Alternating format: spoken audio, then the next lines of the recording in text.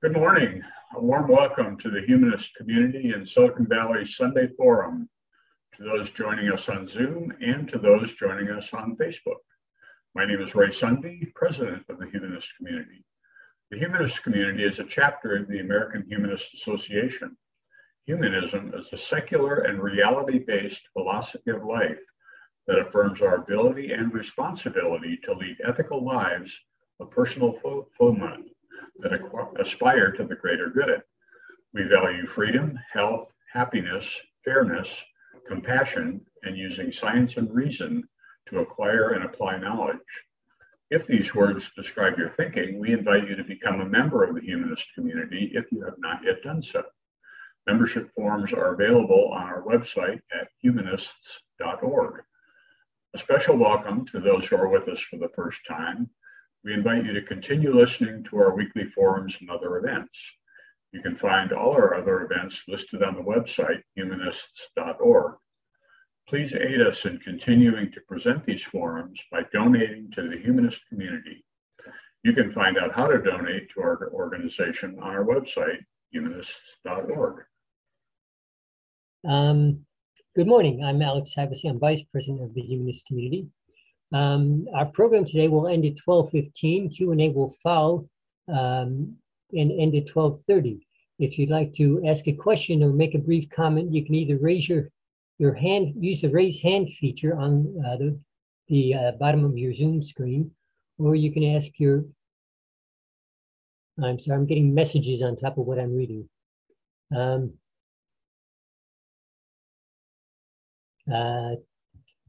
To raise your hand, click on the reaction button found at the bottom of your screen and click the raise hand button at the bottom of the menu.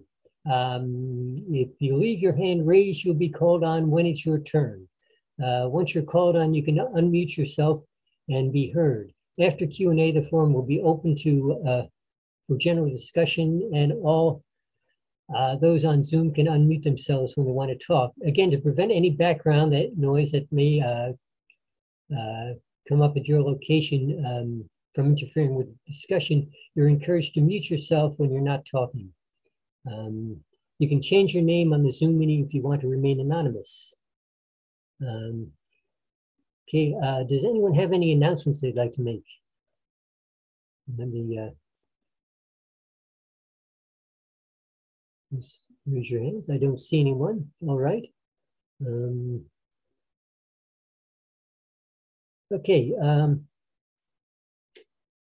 Our speaker today is John Seager. He's president and CEO of the Population Connection. Before joining Population Connection, John worked at the U.S. Environmental Protection Agency. He's a veteran of 50-plus political campaigns. John served as the chief of staff for a former congressman from Pennsylvania.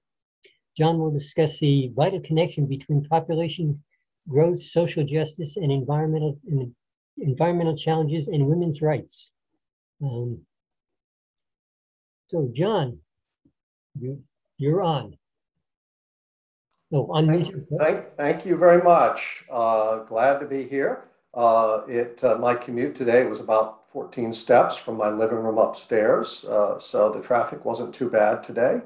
I have a secular formulation for you in terms of time, but it uses some old initials. I divide time into two categories, BC and AD. BC means before COVID, and AD means after Donald. So those are my new formulations. Back BC, before COVID, I spent much of my time traveling around the country, talking to people, spoke on 85 college campuses, some of them many times all across the country. And I also got to speak, was honored to speak once at the American Humanist National Conference in Colorado. And when I speak to college students, I'm often asked to speak to science classes. And you come into a class, and there are always some students who got their heads down and they got their pens out or their notebooks, and they're busily writing down everything you say. And I prefer to have a little more interaction. So sometimes I'll open up with a line such as the following. And by the way, I stole this from Dick Cavett. Those of you who remember Dick Cavett, I say, there's some breaking news in terms of genetics that we need to know, and that is that the ability, it turns out, the ability to have children is hereditary. If your parents didn't have any, you probably won't either. At that point, the students tend to put their pens down and realize that they shouldn't be writing. And anyway, I share my presentation with them. So as we go along, if anybody wants to raise anything, please feel free to do so. I'm going to see if I can get to I'm going to inflict some slides on this innocent audience. I hope you can see that. Usually I can see people as well. I'm not sure where the people went. There you are. Anyway, I think we're good. Are you seeing my screen at the moment? Okay, good. Yes. I use the word inalienable, the rights way to meet population challenges on our crowded planet. We're all familiar with the words of the Declaration of Independence. We hold these truths to be self-evident, that all men are created equal and that they are endowed by their creator, not a God, just their creator. Well, everything came, however it came about, a lot of deists, a lot of secularists back then, with certain inalienable rights. What's kind of interesting, I can't say that my encounters with geometry in high school were particularly happy for me or my teacher, but in geometry, that work is based on Euclid. And Jefferson was familiar with the writings of Euclid. And he drew his formulation from Euclid when he said, we hold these truths to be self-evident, which I think are the most important words written in the last 1,000 years, perhaps. By self-evident, he said they don't come from God. They're not coming from the king. They're not even coming from science, which is kind of interesting. What he was doing was he was putting forward an axiom, just like you do in geometry. He's saying, we are going to advance this axiom that people are created equal, etc. And now the task upon us is to go out and prove it, just like one must construct a proof in geometry. And we're a couple of 100 years into it, and some days it looks like we're doing a good job on the proof, and sometimes it looks like we're failing miserably. But when it comes to addressing population, as I hope to be able to show, the key to doing it is to focus on rights. The photo you see here is one of those BC photos of a lot of young people that we brought to DC, as we did every year until COVID hit. We'd bring hundreds of them. And if you can take a look at the picture, I think I'm really pleased and proud of the picture. We were able to recruit a very diverse group of young people. A lot of more. The one area where we're a little shortcoming in terms of diversity, I would say 80 to 90% of the young people who seem to be attracted to these programs are women. But certainly within that cohort, we have many Black and brown faces. And that's certainly true across the board within our organization. The chair of our board is a woman who works on health issues in New York, who's a Dominican American. And I think it's very important for us to reach out and expand the audience of participants, and also make sure that we're providing leadership opportunities for people who don't all look like me, frankly. About a month ago, my wife and I, it's really the first trip of any note that we've taken. I live in Pennsylvania. We drove up to New England, and we drove during the trip through Vermont. And what you see here is a photo from then. We didn't take it, but it's a photo from that time, a month or so ago. And if you look in the far background, you see a very dark shape. That's Mount Mansfield, the highest peak in Vermont. Vermont is the Green Mountain State. The mountains were not green. The mountains were gray all through the state. They were gray because of the western wildfires, thousands of miles away. Turned the sky gray. You could even smell the smoke. And this is what we're doing to our planet now. This is certainly, anybody who lives in California sees evidence of this all the time. You really can't not see it because of the things that you can't see. And it's plain before our eyes what we're doing to this planet at this point.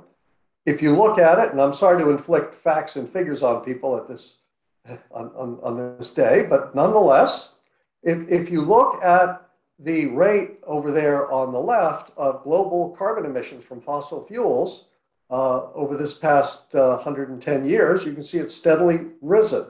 If you look on the right, the chart to the right purports to show the sources.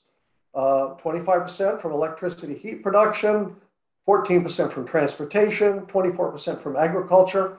The chart is both accurate and to one extent, not entirely helpful, because what it overlooks is who's behind all of that. And who's behind it is us, it's people. The biggest sector is really left off there. And in fact, in terms of addressing climate change, the science tells us that addressing population growth can be the single most powerful way, the single most impactful way in hard numbers in terms of reducing climate impacts. And yet, unfortunately, very few organizations will talk about it for various reasons. I don't want to impugn the many outstanding environmental organizations in the United States that do great work, but when it comes to population, they're silent generally on the topic. And that's unfortunate, because I think they're overlooking something that I believe is very important to their cause. So, there's still a little room left. If you want to go to the beach, you can see there is a spot in the near foreground there where you could probably wedge yourself in and enjoy a quite peaceful day at the shore. I don't want to pick on these nice people who are trying to have a pleasant day off, but personally, I prefer it when it isn't quite as crowded. When I go to a park or a beach or take a walk, I never find myself saying, this is a nice spot. I just sure wish there were more people here right now. That's fine maybe for a sporting event or a concert, but with nature, I think we prefer to enjoy it with a little solitude.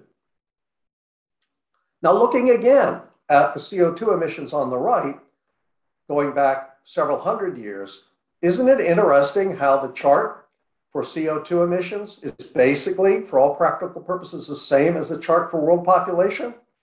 These things are operating in tandem. One is related to the other as closely as they could be. Now, when you disaggregate the data globally, you find that's less true. There are some places, and I don't know how else to say it, like the United States, where we have carbon obesity. And there are other places in the world where they have, based on available technology, carbon starvation. But when you put all the numbers together, they're in tandem. Now, when you look at world population growth through history, we really didn't get started in any big way until around 1800. Up until then, for millennia, we had added about 400,000 people a year, 400,000 people a year to the world population. Today, we add 80 million a year, 400,000 to 80 million. That's an extraordinary increase. And I'll just point out two things about it. One is the reason it started in a big way around 1800 was because one of the most positive events in human history. Children began surviving their childhood in great numbers, due to some extent to public health, modern medicine, but moreover to modern sanitation. Many children simply didn't make it to age 5 until your Californian, Ronald Reagan, had to get that in. The longest lived US president was John Adams, our second president. So if you could get past your early childhood years several hundred years ago, you had a pretty good shot at a long life. But many children didn't survive their early years. So improvements in health resulted in rapid population growth.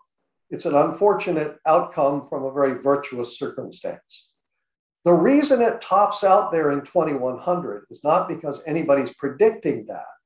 It's because you can't do any predictions any farther out than that. In order to make a reasonable prediction about what's going to happen, say, in 2200, you would have to have some sense of how many children your great-great-great-great-great-grandchildren are going to have. And nobody can figure that out. So you can't really look out more than 80, 90 years in any responsible or meaningful way. But at this point, world population is continuing to grow. Although you wouldn't know it by reading a lot of the stories about it. You wouldn't know that it's still growing almost as rapidly as it ever has. Another way to look at the impact of population on our planet is this little cartoon I kind of like. I think we have to take our world seriously, but try not to take ourselves too seriously. And so we try to have a little bit of humor in the process. And I think humanity is now starting to feel like that fish in that fishbowl. It's getting a little crowded in here. Hey, John, can I break in Yes. for a second? Can you make this full screen? People are having a little trouble reading. Oh, I'm so sorry. I will be happy to. My apologies for that.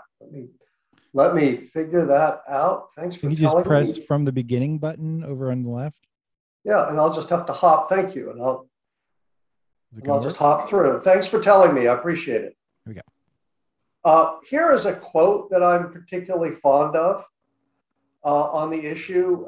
And it talks about, I won't read it, but it talks about the modern plague of overpopulation. But then, and that's pretty strong language. Plague is about as strong as you can get. And then it talks about what's lacking is not the knowledge, but consciousness, which almost seem like the same thing, but they're not. They're different. And the thing I really like about this quote is whose words these are. These are the words of Dr. Martin Luther King Jr. in 1966, at a time, I might add, when world population was less than half of what it is today. And yet Dr. King referred to it as a plague. Note that's his word. And then what he talked about was the difference between knowledge and consciousness. I am just old enough to remember traveling through parts of the South in the car with my parents and seeing the whites only signs on the bathrooms.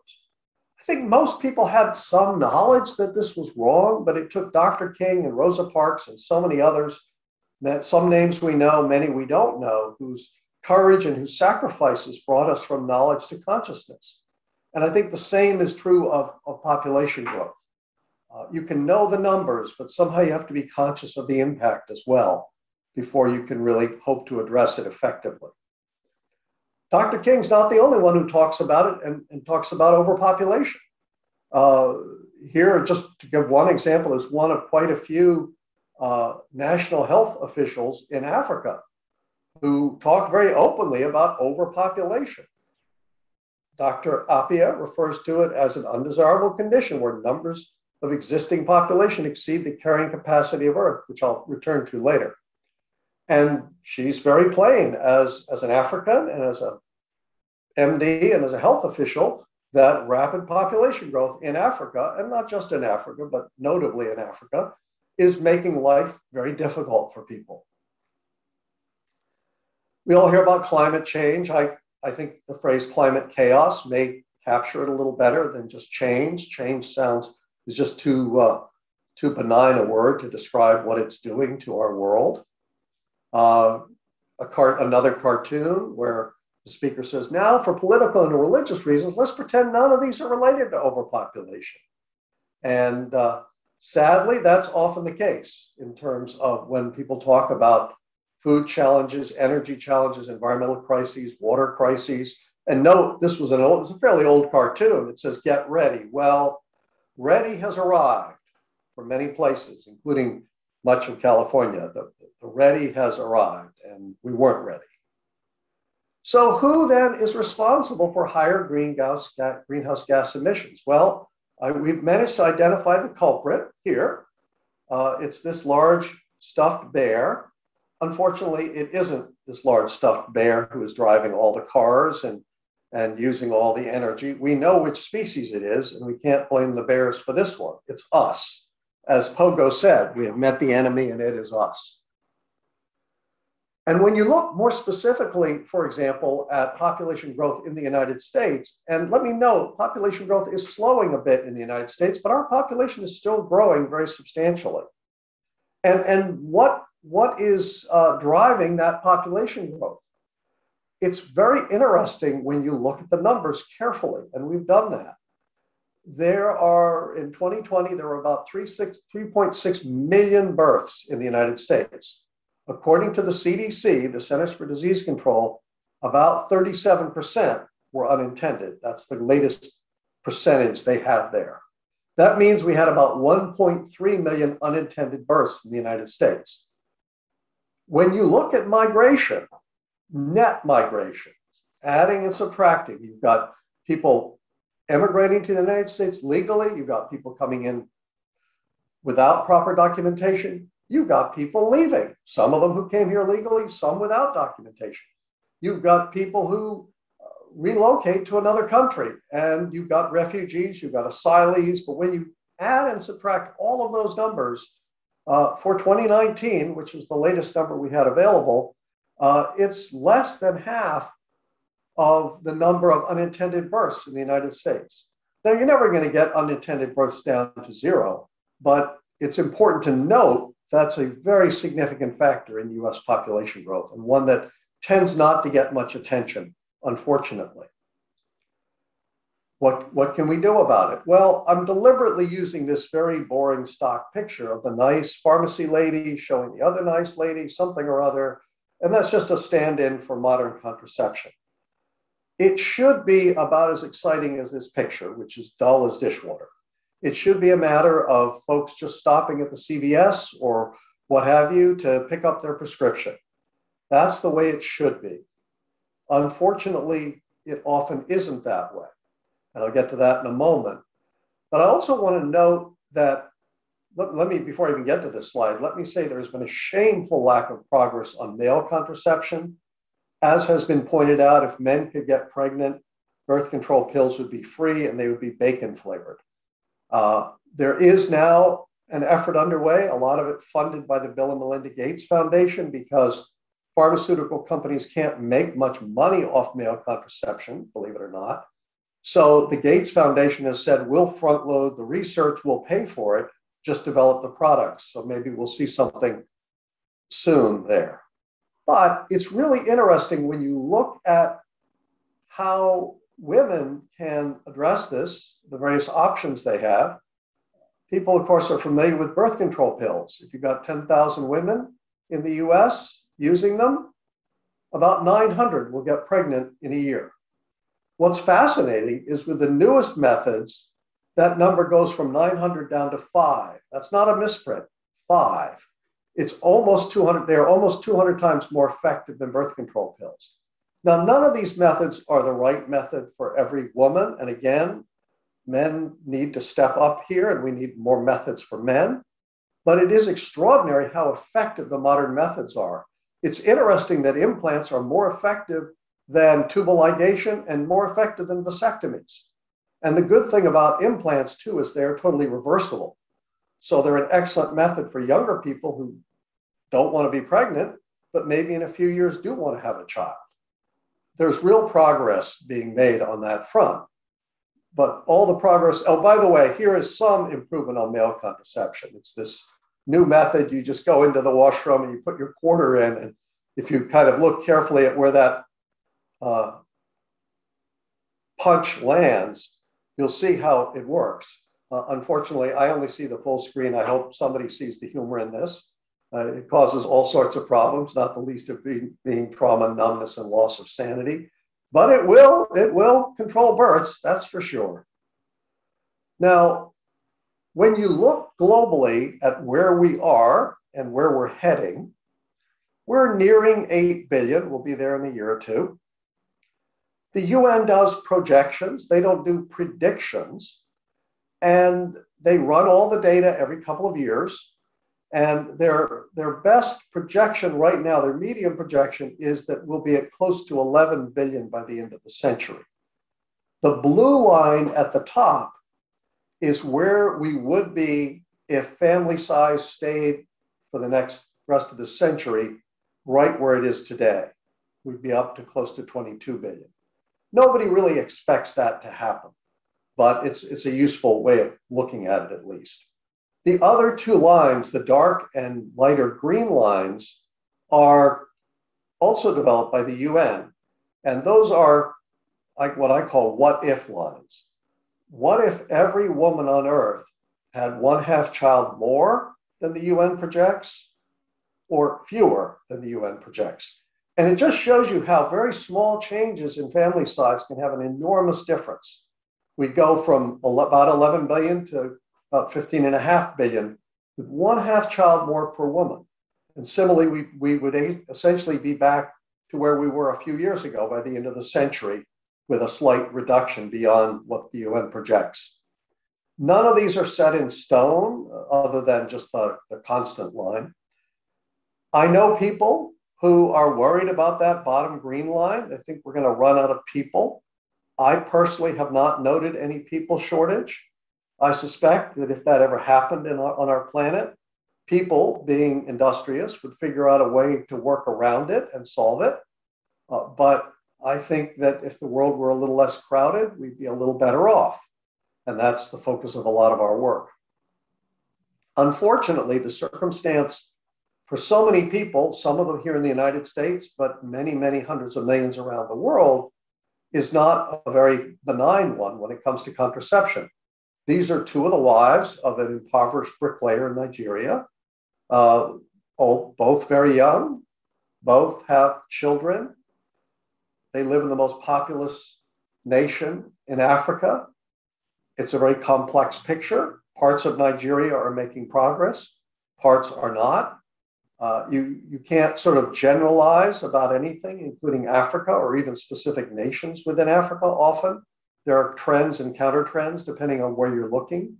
But when you look at the big picture, virtually, and you add and subtract all the rest of the world, what you're left with is, to sort of borrow from the late Tim Russert, who used to say about politics, Ohio, Ohio, Ohio, it's Africa, Africa, Africa. The population growth that is projected for Africa literally amounts to all of the net population growth that the UN projects through 2100. Again, some countries rising, some countries getting smaller, but the total numbers are still growing very rapidly. Africa has a lot of problems today at 1 billion people. The UN projects it'll grow to more than 4 billion by the end of the century. And if there's one thing we learned to our sorrow in the 20th century, is there's no upper limit to human misery. There really isn't. You would think there would be, but there isn't.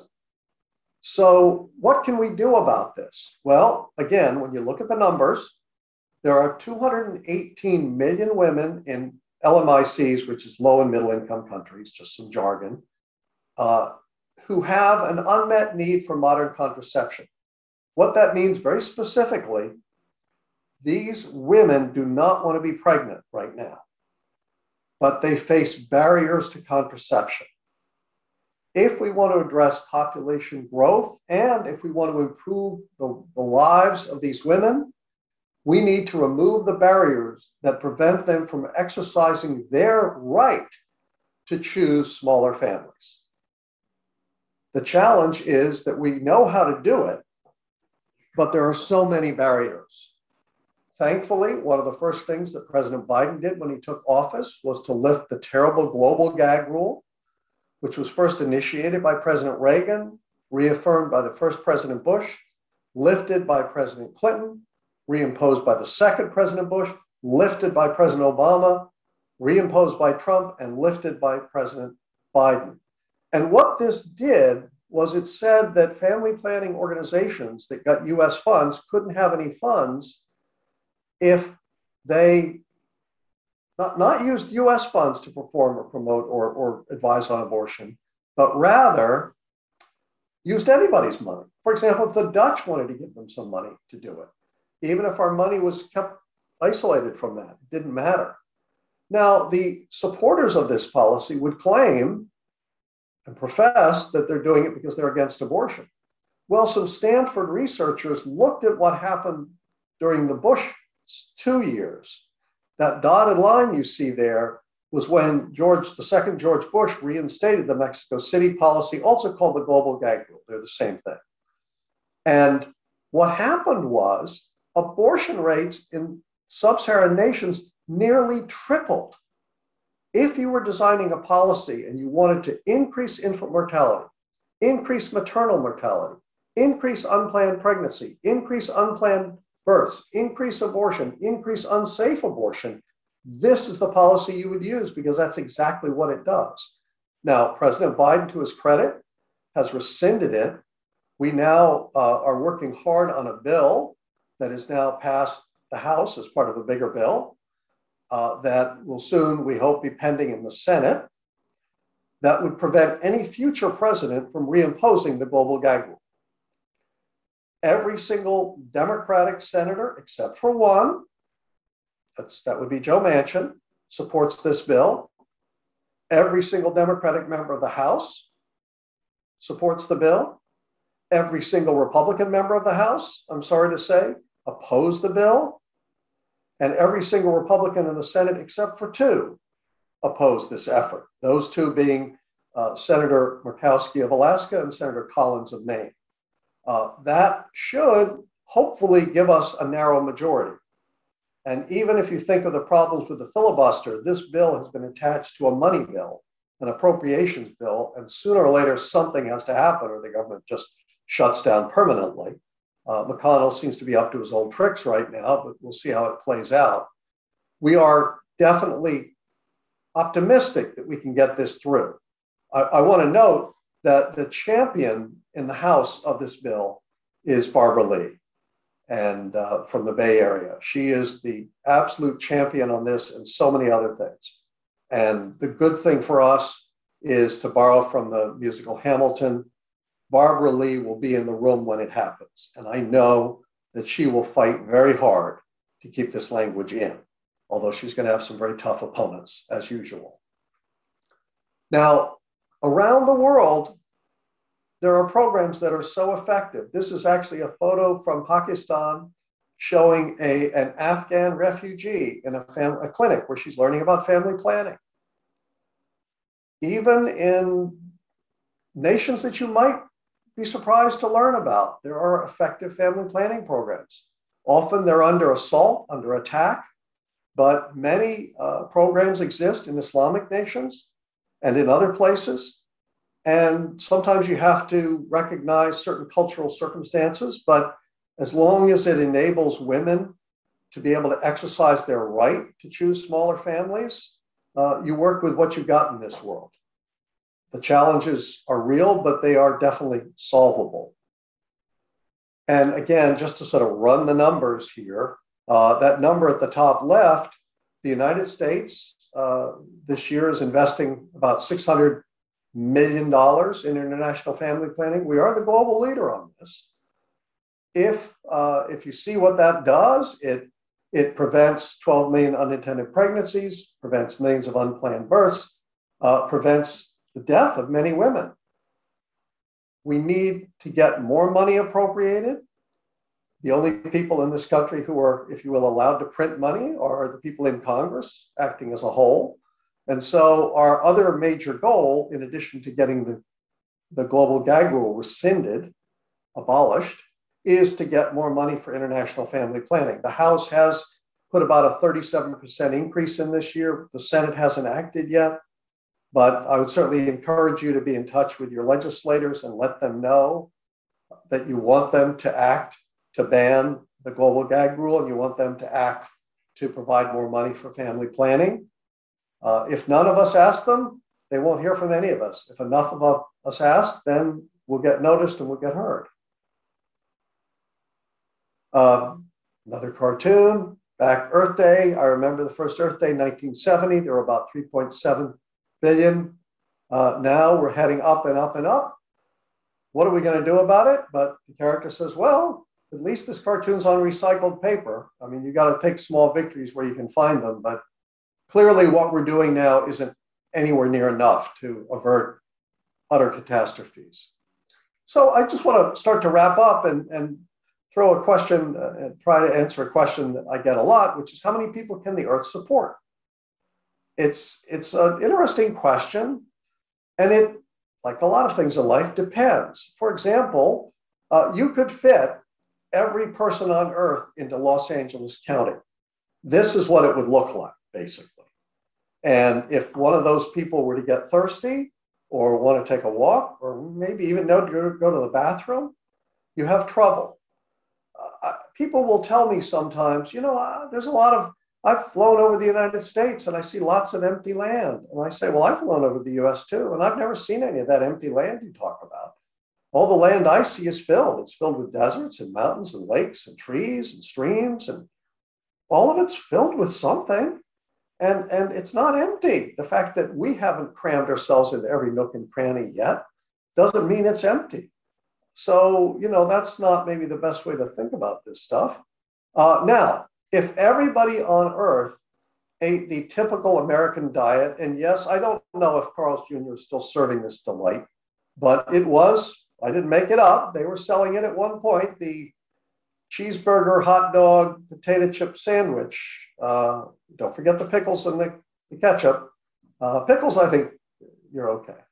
But if everybody on Earth wanted to eat the diet Americans eat, or at least the typical American does, the typical American diet, 2 billion people would get food and 5+ billion wouldn't get any. If everybody ate the diet typical of the Indian subcontinent, traditional diet, then there'd be enough calories to go around in terms of food. Unfortunately, the fact that there are enough to go around doesn't mean they always get around, but it makes a difference. Now, if we all lived the way the absolute poorest people do in parts of Africa, on a daily search for water, for food, for anything, we could cram 40 billion people onto the planet with this way of life.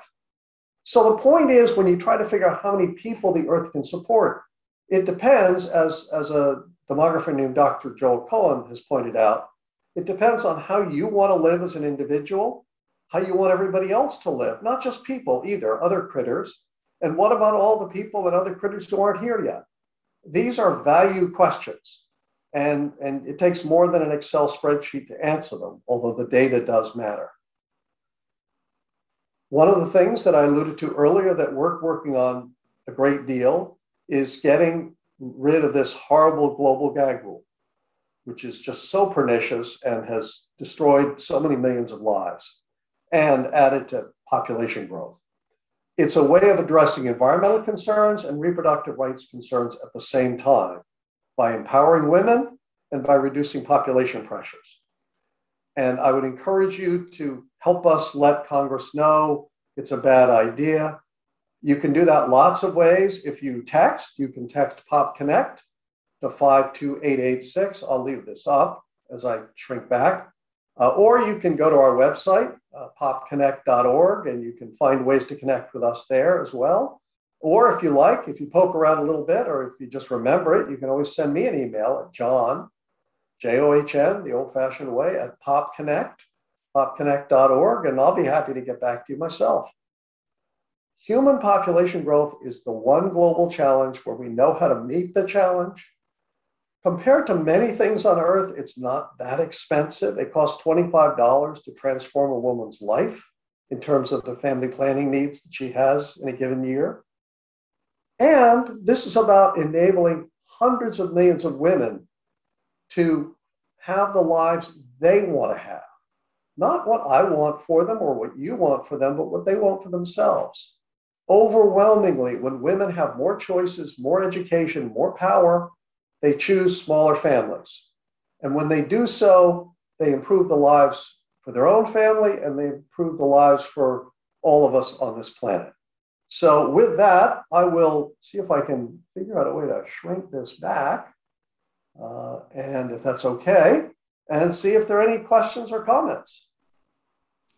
And can you stop sharing? I sure can. It's going away. It went away. There you go. And Alex, are you going to run the question and answer? Yes.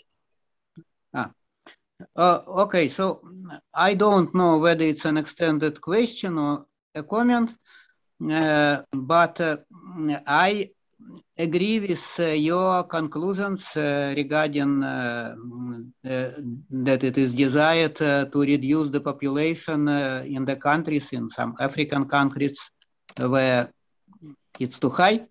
And the ways that you're proposing for this all are good recommendations. But I'd like to challenge you a little bit on when you say that what science said that behind our greenhouse gas emissions is the population growth. And this is not what seems that what science says.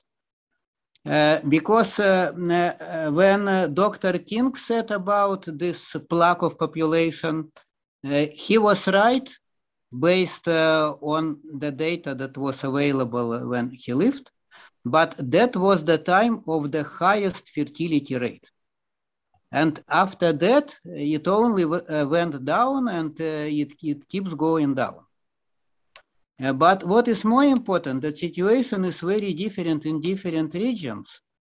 And for instance, the countries that are, if you divide population by half, then one half of this population is responsible for 16% of global emissions. And another half is responsible for remaining 84%. So it's not all about population. It's about lifestyle, it's about technologies, it's about our choices. And also the countries in which the population is not growing that fast or even declining. But these are also the countries who can give the greatest hope to reduce greenhouse gas emissions by switching to clean technologies, for instance, and doing all these other changes. So what would be your comment on this? Sure, a couple of things here. Let's sort of start at one end of the telescope, if you will. Let's assume, again, this sort of gets back to where I started at the beginning of the talk with, we hold these truths to be self-evident. If one starts from the premise that every woman everywhere should be empowered, should have access to the information, the services, the opportunities to live the life she chooses to lead, we now have an abundance of evidence that results in sub-replacement fertility. That is to say, the replacement rate fertility is about 2 children per couple. In societies where women are truly empowered, you end up with a family size of 1.6, 1.7, maybe even lower than that.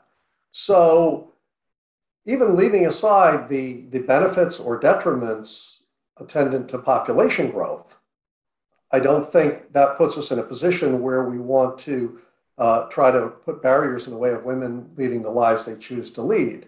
Incidentally, incentives to once women get to that point, incentives have almost nothing to do with it. People don't go for that. People don't want a few extra dollars or even a few thousand extra dollars. Anybody who's ever had kids knows that that's a bad bargain from day one. But looking at it just from one other aspect, I do want to agree with you that one shouldn't generalize about this complex planet. There are over 200 nations.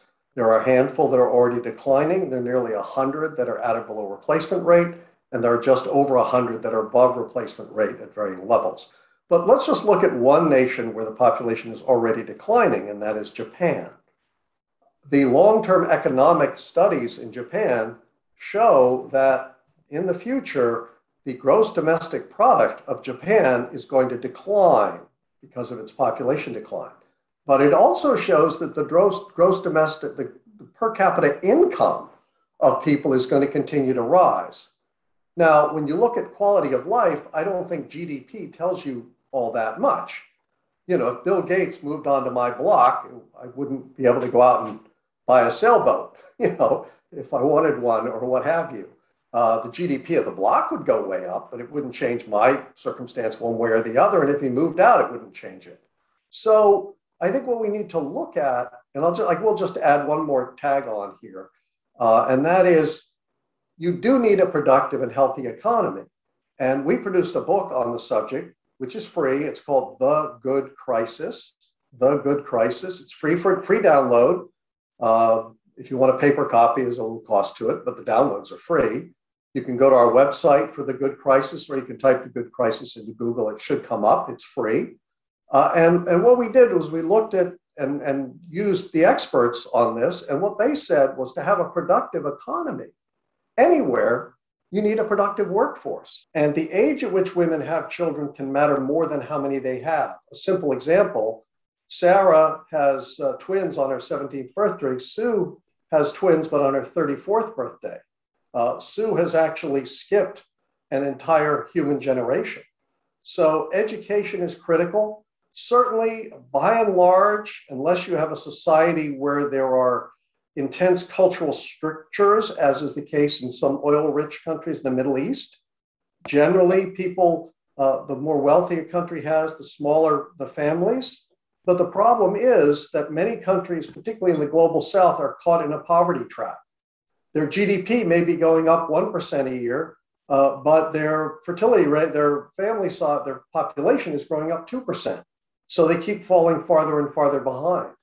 You have countries like Chad and Niger where women have more than 6 children each. And so it's a, you know, it's a big challenge across the board. Okay, Dana, Jerry. Oh, wait a minute now. That message doesn't make sense. Can you hear me now? Yes. Okay. I remember learning this formula once upon a time. I equals P times A times T, which translates to the impact is population times affluence times technology.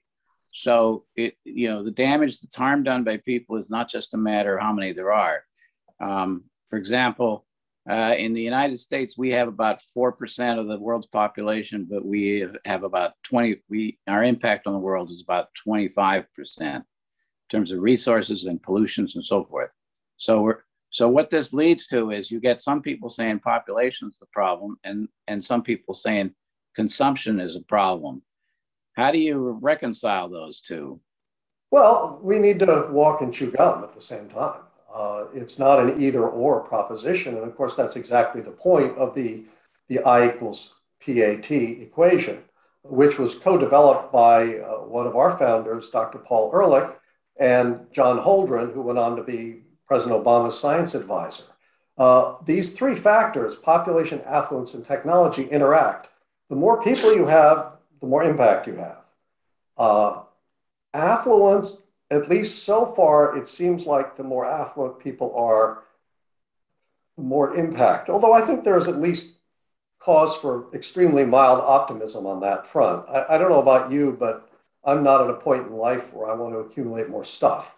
I spend more time, my wife and I, trying to figure out how to get rid of stuff than anything else. Technology is a very interesting wild card because it can work both ways. If the technology involves buying a giant gas-emitting SUV, then it's a negative impact. If the technology involves, say, an electric-powered vehicle, it can be a positive impact. I say can be because up in North Dakota, they are proud that their electric-powered vehicles are powered by coal power. They advertise that fact. And of course, even a Tesla has to drive on an asphalt road. So there are real challenges.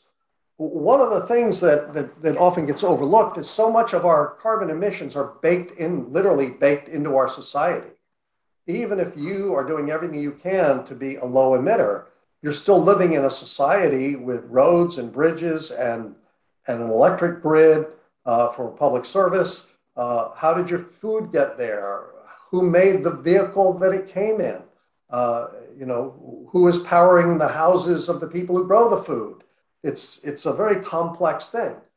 I would never suggest that addressing population is a panacea. I would just suggest that it's an often overlooked factor.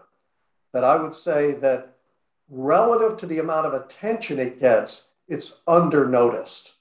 That I don't want to take anything away from focus on renewables, wind power, solar, shutting down coal plants, eating farther down the food chain. All those things are very important. But for all the discussion of that, there's remarkable silence often when it comes to population. Yeah. I also wanted to say something about what you said about organizations not discussing it. I remember quite a few years ago, probably about 25 or so years ago, the Sierra Club had a discussion about whether to have a policy on it. And I guess it was a heated debate, and eventually they decided the best thing to do was to say nothing. Yeah, look, I'm a big fan of the Sierra Club. They do a lot of incredibly important work. There are so many members around the country working in their communities to try to do good things.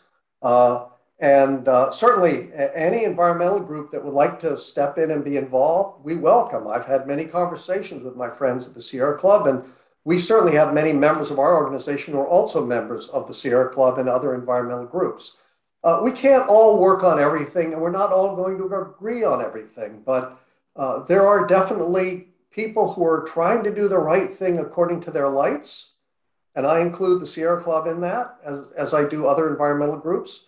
And then there are people who are just out there to do harm and ill. And I try not to get annoyed when my friends don't agree with me, because that's just the nature of life. Okay, thank you.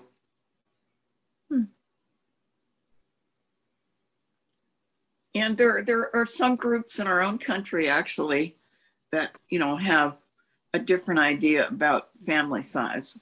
I'm thinking of my neighbor who has 7 kids, 7 sons. And she is a college graduate, and so is her husband, and they're, you know, techies, but there you go. And because they belong to a religious group that believes in that, yeah. Well, when you see them, and this may irritate somebody, but I'll say it anyway, when you see them, certainly I know that humanists, from what I know, your neighbors are showing that diversity. When you take all Americans together, Americans have an average of about 1.7 children. So I think we really notice it when somebody has 5, 6, 7 children these days because it's so unusual. There are many, many people, by contrast, who are choosing to be child-free. And I've talked to many of our members who said that they decided not to bring children into the world, but instead they decided to adopt children. And I think that is a wonderful and admirable thing. Dr. King, in all those years ago, talked specifically about the tragedy of unwanted children. And I think, I don't believe in heaven, but there's certainly a special place in my heart for people who find room in their hearts to take on children who have problems and to dedicate their lives to making the world better. If I could just switch back to one thing that I wanted to mention about the IPAT formula, in impact equals populations times affluence times technology. I would not presume to step on the toes of the formulators of that, but I think there are many other factors. The one I would probably throw in there starts with a C, and that's culture. I think culture can make a difference. Certainly there are more people these days who are aware of climate impacts, and that's having an impact on our culture. And I think there are people who are switching to eating further down the food chain, in part for health, but also because of new cultural understandings of the impact of mass animal production. So culture can change societies as well. And sometimes I think it's both hard to define, but maybe our biggest hope. I have another question. Can he hear me? Ask him. Sure can. Yes. I guess I'm wondering about what you think the impact of COVID is going to have on world population. The direct impact will be negligible. I mean, if you look at the numbers, we're adding 80 million people to the planet each year.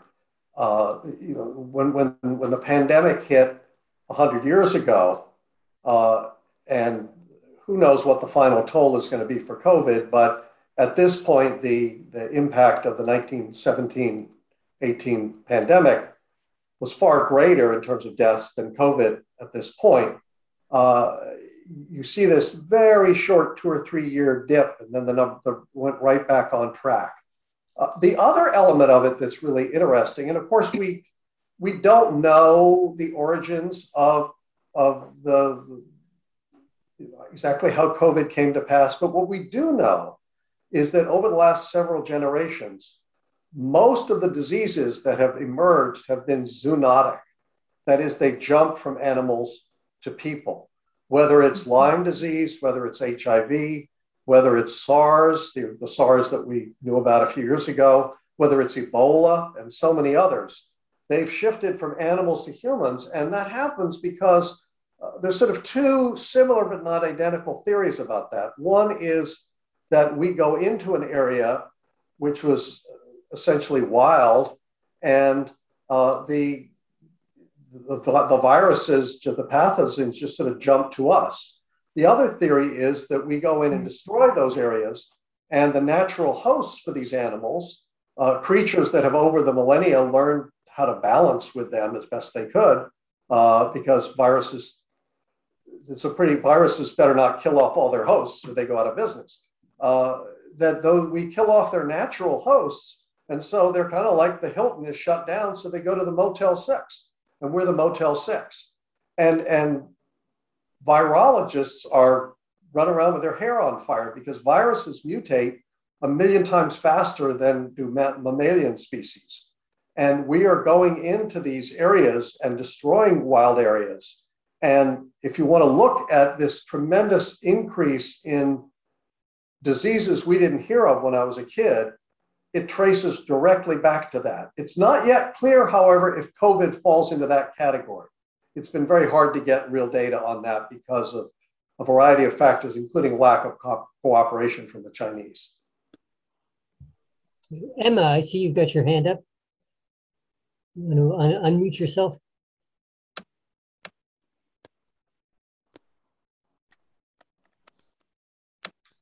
Emma?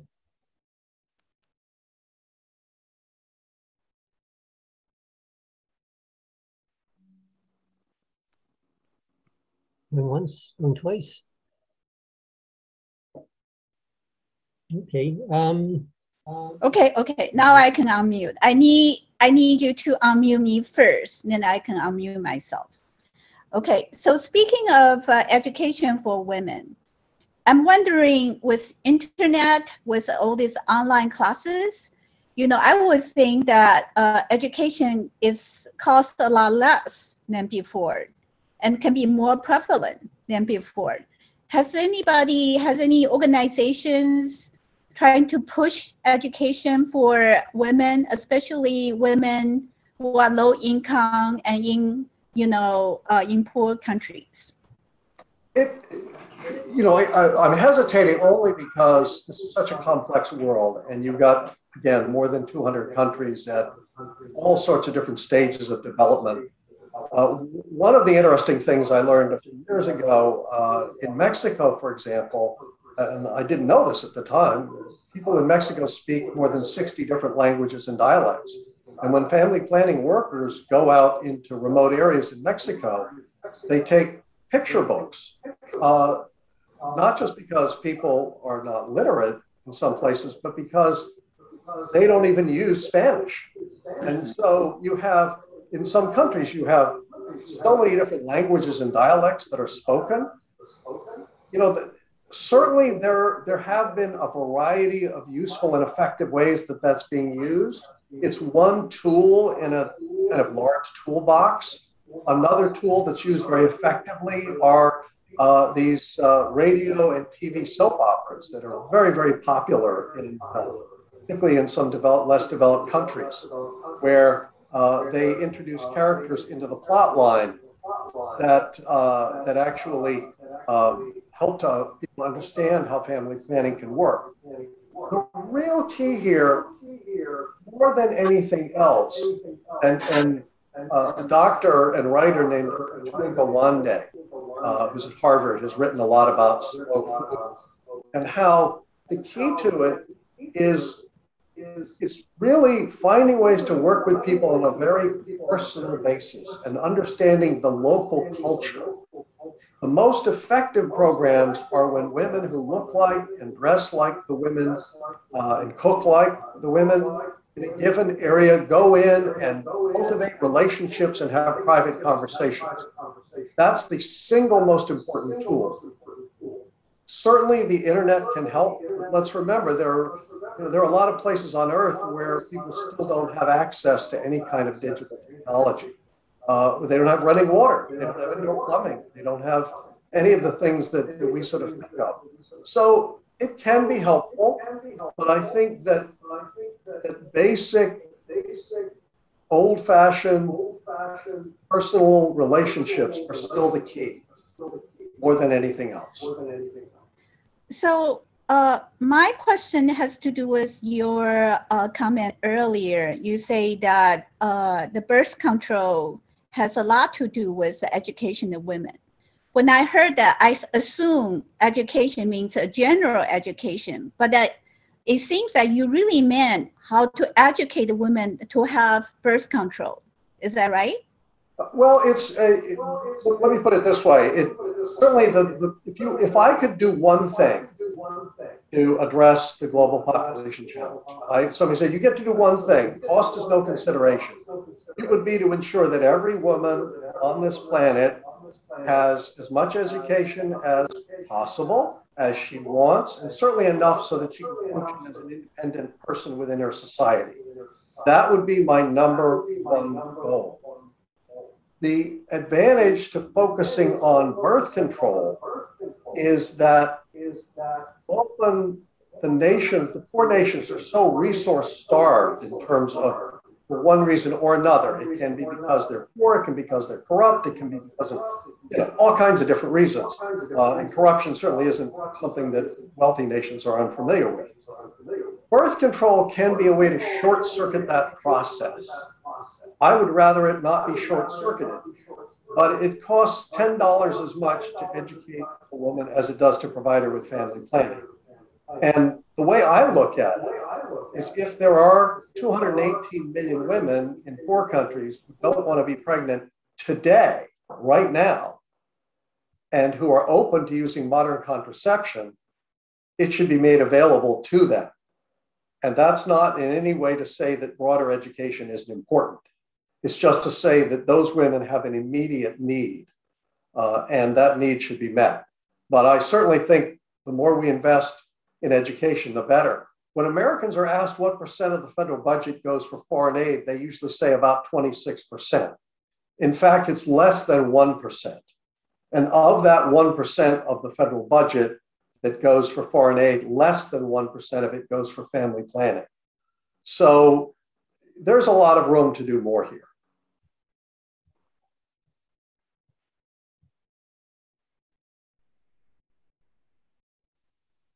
You know, John, one of the things I find myself concerned about, there's a lot of talk that as education increases, the birth rate goes down. That seems kind of self-limiting, though. Also, I think there's some cultures that just, as you mentioned earlier, just want large families, or that like large families. And I have a feeling that means there's going to be an increased number of people who grew up in a large family and think that's the norm.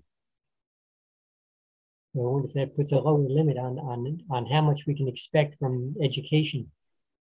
There's been an interesting flip in the last 30 years or so, 30 or 40 years, over the last 30 to 40 years. 30 or 40 years ago, the more developed countries were pushing for lower population numbers. And the less developed countries were not. It's flipped. Now there are many, as I think might have been Michael pointed out earlier, if I'm not misstating his point, there are certainly more developed countries that are already seeing their population go down or are nearing that point or can see it coming, who are concerned because they don't know how they're going to have a healthy society. I think it's quite possible to do that. But leaving that aside, most countries that have less in the way of income, less developed, have now recognized that rapid population growth is getting in the way of almost everything they're trying to do, that they can't grow their economies fast enough to bring people up to a sustainable, a livable level. Now, again, every country is different. If you go to certain countries in Africa, for example, that are heavily Muslim and pretty much fundamentalist in their view of their religion, and certainly not all Muslims take a fundamentalist perspective on that, but some do, as do some Christians. one of the techniques that's used there is the ministers, the religious leaders will tell the men, because that's the way it works, that the men have a duty under the Quran to protect the health of their wives, often plural, and children. And one way they can fulfill that duty is by making sure that their wives don't get pregnant every year. So spacing out births can work. There are other programs where, for example, to keep young girls in school, young girl goes to school Monday, Tuesday, Wednesday, Thursday, Friday. Friday afternoon, if she attended every day, she takes a market basket of food home. Now, it's unfortunate that that's what it takes to get her father to keep her in school, but if it works, do it. So there are certainly some countries where any effort to talk about population growth is anathema, but I've done a lot of research and we work with a lot of people around the world. And I would say clearly the vast majority of less well-off nations recognize that overpopulation is a problem and talk about it a great deal. So it's certainly more opportunity out there than one might think.